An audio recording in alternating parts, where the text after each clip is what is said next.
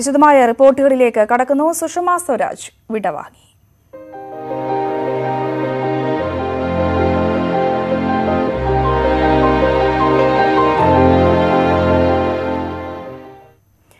മുതിർന്ന ബിജെപി നേതാവും മുൻ കേന്ദ്രമന്ത്രിയുമായ സുഷമ സ്വരാജ് അന്തരിച്ചു. 67 വയസ്സായിരുന്നു. ഹൃദയാഘാതത്തെ തുടർന്ന് ഡൽഹി എയിംസ് ആശുപത്രിയിലായിരുന്നു അന്ത്യം. സംസ്കാരം വൈകിട്ട് 3 മണിക്ക് ലോധി റോഡ് ശ്മശാനത്തിൽ നടക്കും. വീട്ടിൽ വെച്ച് ഹൃദയാഘാതമുണ്ടായതിനെ തുടർന്ന് ഇന്നലെ രാത്രി 10:20ഓടെയാണ് സുഷമ സ്വരാജിനെ ആശുപത്രിയിൽ പ്രവേശിപ്പിച്ചത്. രാത്രി 11ഓടെയായിരുന്നു അന്ത്യം. ഭൗതിക ശരീരം രാവിലെ 11 വരെ വസതിയിലും 12 മുതൽ ബിജെപി ആസ്ഥാനത്തും പൊതുദർശനത്തിന് വെക്കും. कल सुबह 11 बजे तक उनका पार्थिव शरीर धवन दीप बिल्डिंग में रहेगा और वहां उनके अंतिम दर्शन सभी लोग कर सकेंगे. 12 बजे के पास उनके पार्थिव शरीर को भारतीय जनता पार्टी के केंद्रीय कार्यालय वहां ले जाया जाएगा. ആരോഗ്യ പ്രശ്നങ്ങളെ തുടർന്ന് ഈ വർഷത്തെ ലോക്സഭാ തെരഞ്ഞെടുപ്പിൽ സുഷമ മത്സരിച്ചിരുന്നില്ല. കഴിഞ്ഞ NDA സർക്കാരിൽ വിദേശകാര്യമന്ത്രിയായിരുന്ന സുഷമ ഇന്ദിരാഗാന്ധിക്ക് ശേഷം ആ പദവിയിലെത്തുന്ന ആദ്യ വനിതയായിരുന്നു. ഡൽഹി മുഖ്യമന്ത്രിയാകുന്ന ആദ്യ വനിതയുമായിരുന്നു അവർ. കേന്ദ്ര ആരോഗ്യമന്ത്രി, വാർത്താവിതരണ പ്രക്ഷേപണ മന്ത്രി, വാർത്താവിനിമയ മന്ത്രി, ലോക്സഭയിലെ പ്രതിപക്ഷ നേതാവ് എന്നീ നിലകളിലും പ്രവർത്തിച്ചിട്ടുണ്ട്. 7 തവണ പാർലമെന്റ് അംഗമായി. 25-ാം വയസ്സിൽ ഹരിയാനയിൽ മന്ത്രിയായി സുഷമ. ഹരിയാനയിലെ അംബാലയിൽ 1953 ഫെബ്രുവരി 14 ഹർഷദേവ് ശർമ്മയുടെയും ലക്ഷ്മി ദേവിയുടെയും മകളായാണ് ജനനം. ABVP-യിലൂടെ രാഷ്ട്രീയ പ്രവർത്തനം തുടങ്ങിയ സുഷമ അടിയന്തരാവസ്ഥയ്ക്കെതിരെ പ്രക്ഷോഭ പരിപാടികളിൽ പങ്കെടുത്തു. 1980-ൽ ജനതാ പാർട്ടിയിൽ നിന്ന് ജനസംഖ്യ വിഭാഗം പിരിഞ്ഞ് BJP രൂപീകരിച്ചതു മുതൽ സുഷമ പാർട്ടിയിൽ സജീവമാണ്. ഒരു ദേശീയ പാർട്ടിയുടെ വക്താവാകുന്ന ആദ്യ വനിത എന്ന ബഹുമതിയും സുഷമയ്ക്കുണ്ട്. ഇന്ത്യൻ രാഷ്ട്രീയത്തിലെ ഒരു യുഗത്തിന്റെ അന്ത്യമെന്നായിരുന്നു സുഷമ സ്വരാജിന്റെ മരണത്തോട് പ്രധാനമന്ത്രി നരേന്ദ്രമോദി പ്രതികരിച്ചത്. രാജ്യത്തിന് തീരനഷ്ടമാണെന്ന് രാഷ്ട്രപതി രാംനാഥ് കോവിന്ദും അഭിപ്രായപ്പെട്ടു. മുഖ്യമന്ത്രി പിണറായി വിജയനും സുഷമ സ്വരാജിന്റെ മരണത്തിൽ അനുശോചിച്ചു. News desk, news 18.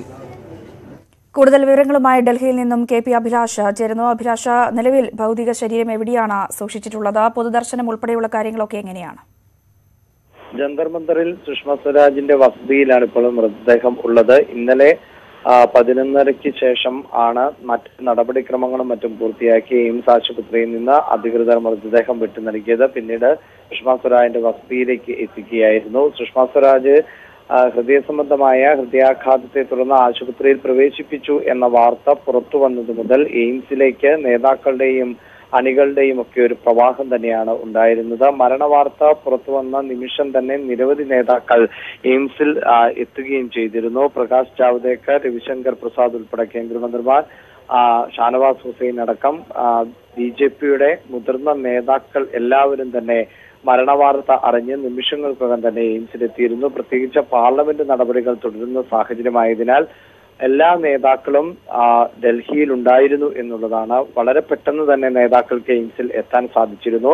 മൃതദേഹം വിട്ടു നൽകുമ്പോഴേക്കും തന്നെ എയിംസും പരിസര പ്രദേശങ്ങളും എല്ലാം തന്നെ ആളുകളെ കൊണ്ട് നിറഞ്ഞിരുന്നു. പിന്നീട് മൃതദേഹം വസതിയിലേക്ക് മാറ്റുകയായിരുന്നു. ഇപ്പോഴും ആളുകൾ ഒരു നോക്ക് കാണുന്നതിനായി എത്തിക്കൊണ്ടിരിക്കുകയാണ്.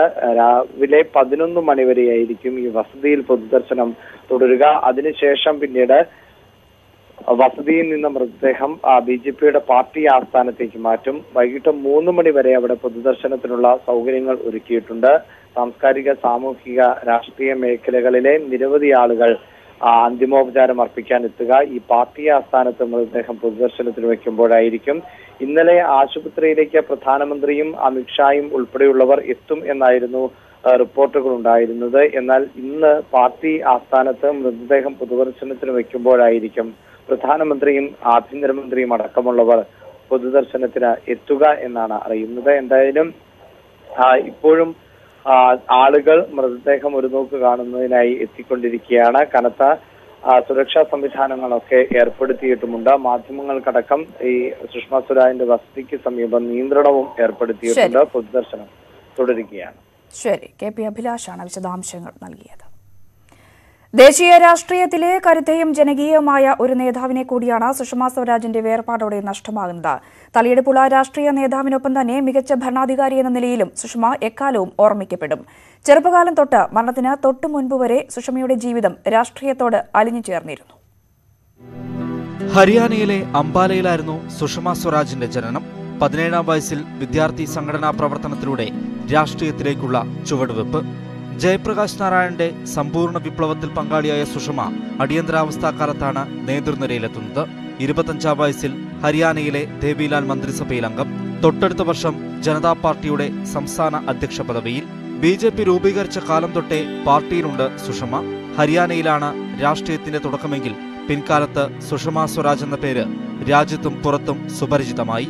96-ൽ ദക്ഷിണ ഡൽഹിയിൽ നിന്ന് കപിൽ സിബലിനെ പരാജയപ്പെടുത്തി ലോക്സഭയിലേക്കുള്ള കന്നി വിജയം. 98-ൽ ഡൽഹിയുടെ ആദ്യ വനിതാ മുഖ്യമന്ത്രി. 99-ൽ സോണിയാഗാന്ധി കർണാടകയിലെ ബെല്ലാരിയിൽ മത്സരിക്കാൻ നിശ്ചയിച്ചപ്പോൾ എതിരാളിയായി BJP നിയോഗിച്ചത് സുഷമയെ. തീപാറും പോരാട്ടത്തിൽ പരാജയപ്പെട്ടെങ്കിലും സുഷമ ദേശീയ രാഷ്ട്രീയത്തിലെ തീപ്പൊരി നേതാവായി മാറി. രാജ്യത്ത് രാഷ്ട്രീയ പാർട്ടിയുടെ വക്താവായ ആദ്യ വനിതയെന്ന റെക്കോർഡും അവർക്ക് സ്വന്തം. വാജ്പേയി മന്ത്രിസഭയിൽ അംഗമായിരുന്നു സുഷമ. 2009-ൽ ലോക്സഭയിലെ പ്രതിപക്ഷ നേതാവ്. 2014-ൽ പ്രധാനമന്ത്രി സ്ഥാനത്തേക്ക് പറഞ്ഞുകേട്ട പേരുകളിലൊന്ന് സുഷമയുടേതായിരുന്നു. വിദേശകാര്യ മന്ത്രാലയത്തിന്റെ ചുമതലക്കാരിയായിരുന്ന സുഷമ ആ സ്ഥാനത്ത് രാഷ്ട്രീയ ഭേദമന്യേ ഏവർക്കും കയ്യെത്തും ദൂരത്തായി. ഒരു വിദേശകാര്യ മന്ത്രിയായിരുന്ന സമയത്ത് കേരളത്തിന് വേണ്ടി, കേരളത്തിലെ വിദേശത്തുള്ള മലയാളികൾക്ക് വേണ്ടി വളരെയേറെ കാര്യങ്ങൾ ചെയ്തത് എനിക്ക് നേരിട്ടറിയാവുന്നതാണ്. അന്ന് മുഖ്യമന്ത്രിയായിരുന്ന ഞാൻ അവരെ സമീപിച്ചിട്ടുള്ളപ്പോഴെല്ലാം അവരെല്ലാ വിധത്തിലുള്ള സഹായങ്ങളും ചെയ്തിട്ടുള്ളത് ഞാൻ പ്രത്യേകം ഓർക്കുന്നു.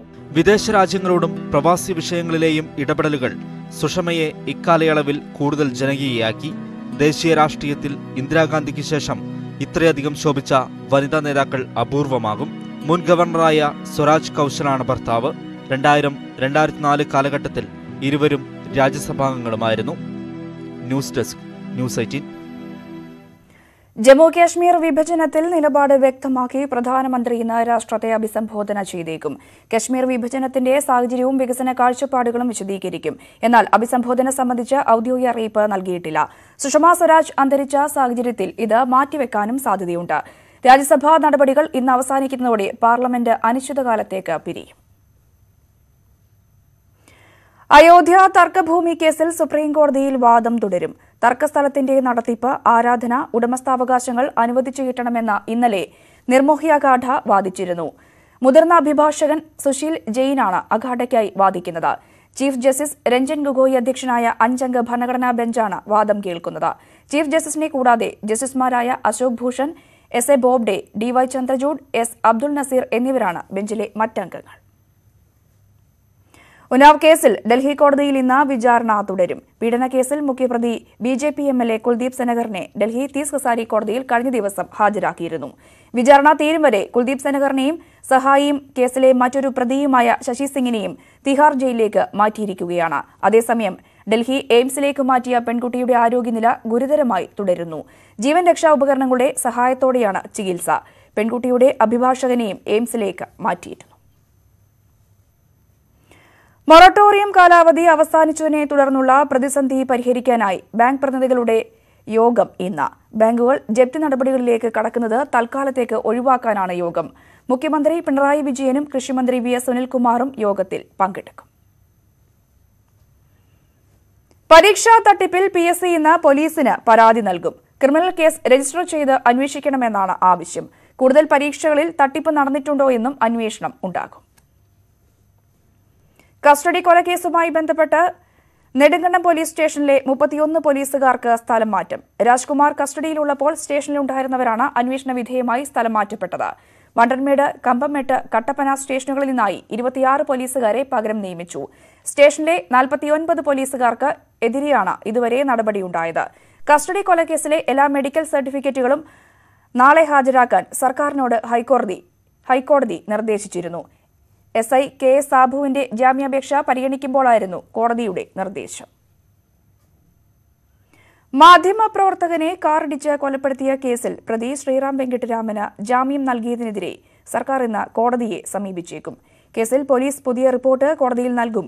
അതേസമയം തിരുവനന്തപുരം മെഡിക്കൽ കോളേജ് ആശുപത്രിയിലുള്ള ശ്രീറാമിനെ ഇന്ന് സ്വകാര്യ ആശുപത്രിയിലേക്ക് മാറ്റുമെന്നാണ് സൂചന. ബംഗാൾ ഉൾക്കടലിൽ രൂപപ്പെട്ട ന്യൂനമർദ്ദത്തെ തുടർന്ന് വടക്കൻ ജില്ലകളിൽ കനത്ത മഴ. ഉരുൾപൊട്ടലിനും അപകടങ്ങൾക്കും സാധ്യതയുള്ളതിനാൽ 6 ജില്ലകളിൽ ഓറഞ്ച് അലർട്ട് പ്രഖ്യാപിച്ചു. ജലനിരപ്പ് ഉയരുന്ന സാഹചര്യത്തിൽ ഇടുക്കിയിലെ 3 അണക്കെട്ടുകൾ ഇന്ന് തുറക്കും. വയനാട്ടിൽ പ്രൊഫഷണൽ കോളേജുകൾ ഉൾപ്പെടെ മുഴുവൻ വിദ്യാഭ്യാസ സ്ഥാപനങ്ങൾക്കും ഇന്ന് അവധി പ്രഖ്യാപിച്ചു. ഉത്തരേന്ത്യയിൽ പലയിടങ്ങളിലും കനത്ത മഴ തുടരുകയാണ്. റോഡുകളിൽ വെള്ളം കയറിയത് മൂലം ഡൽഹി നഗരമേഖലയിൽ ഗതാഗത സംവിധാനം താറുമാറായി. മുംബൈയിലും ശക്തമായ മഴ തുടരുന്നു. കെട്ടിടങ്ങളിൽ കുടുങ്ങിയ ആളുകളെ ദേശീയ ദുരന്ത നിവാരണ സേന സുരക്ഷിത സ്ഥാനത്ത് എത്തിച്ചു. താനെ, പാൽഗർ എന്നിവിടങ്ങളിൽ കൂടുതൽ ദുരിതാശ്വാസ ക്യാമ്പുകൾ തുറന്നു. പൂനെയിൽ വിദ്യാഭ്യാസ സ്ഥാപനങ്ങൾക്ക് ഇന്നും നാളെയും അവധിയാണ്.